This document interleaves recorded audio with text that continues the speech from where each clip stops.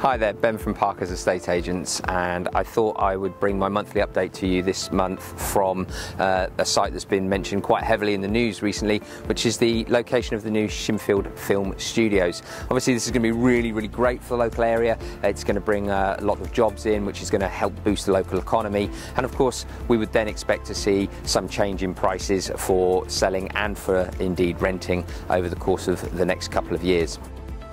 So over the last month we've seen still a huge demand for property, both for selling and renting in the local area, with some properties coming on and selling for in excess of their asking price within just a week of being on the open market. So it's really still a great time.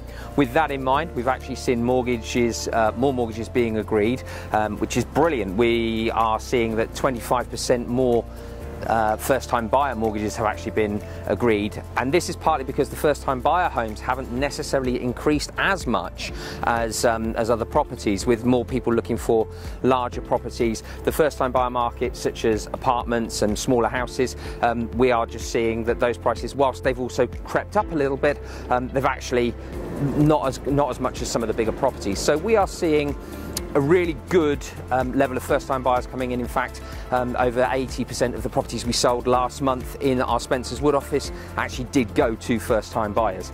So this is all great news, and you know, long may it continue. So whilst we're out and about today, I thought it would be important just to share what's going to be going on with some of the villages just south of the M4 over the next couple of weeks. For ourselves, we have launched our Kit the Kids Out campaign. This is where we ask the children to draw us up a picture of their dream designer school uniform, get that over to us at the office or via email, any which way. You can put it on social media as well.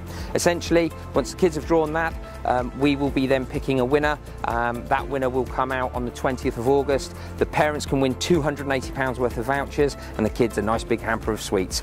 So do get your entries in, there's plenty of time. As I say, we're drawing the winners on the 20th of August. So to finish off, there is high demand for the property market, whether it's selling, buying, letting, or becoming a tenant yourself. So make sure that you are liking our Facebook page or getting registered on our database. People on there, they actually receive sneak peeks and property updates before they go on the main websites. So it's really important that we are liking and subscribing to those things if you want a head start on general public. Thank you for watching today. We'll catch up with you in a couple of months.